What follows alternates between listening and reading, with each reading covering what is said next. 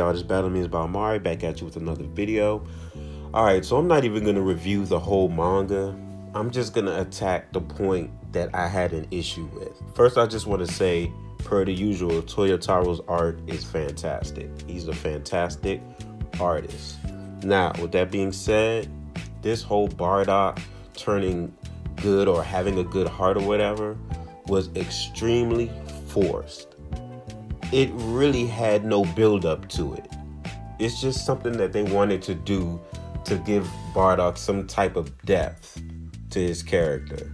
Now, that's fine. It happens all the time, where, like people get a heart that have killed a lot of people or whatever. Then they start to regret it. They start to want to change their lives. But there was no build up to it. It just came out of nowhere. Like, bruh, 5 minutes ago, you just killed most, if not 100% of the planet. And now you want to have a heart because you see a woman and her child. They actually show dead children on the ground. And now you want to get a heart? It doesn't make sense. It really doesn't. I guess they tried to show that because he had a new baby, Goku or whatever, that kind of assisted in him not wanting to kill them. But Goku's not your first child. Remember Raditz? Why didn't you get a heart then? It doesn't make sense.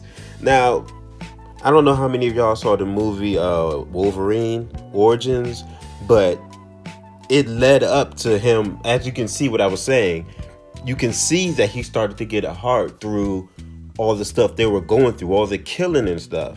And he was getting worried about Sabretooth constantly wanting to kill and enjoying it.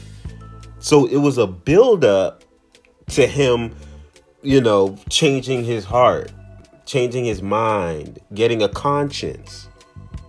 The thing with Bardock, it didn't have any. It was so forced.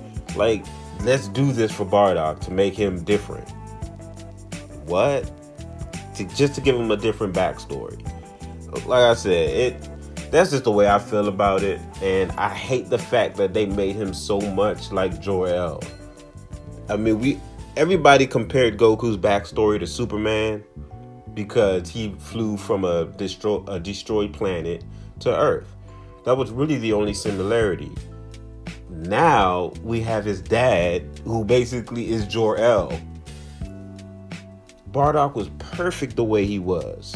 Honestly, I'm waiting for a Star Wars moment. I'm waiting for Bardock to somehow come down and communicate with Goku. That's when I know it's probably going to happen, bruh. At this point, it's probably going to happen. Why are we bringing back Bardock? Why are we making Bardock relevant again? For the fans? This is what I'm talking about. Dragon Ball Super is the most fan-servicey anime or story out. It really is. And there's nothing wrong with giving fans what they want. But when you're just trying to milk off nostalgia and just throwing things in there, it just ruins the story. That's why I'm so glad Dragon Ball Super is not canon to the original manga. And this is a completely separate timeline, just like GT is. That makes me very happy. So, whatever. So, yeah, like I said, in the original manga, Bardock is still Bardock. The savage Bardock that we know. That's it. So, yeah, let me know what y'all think about this.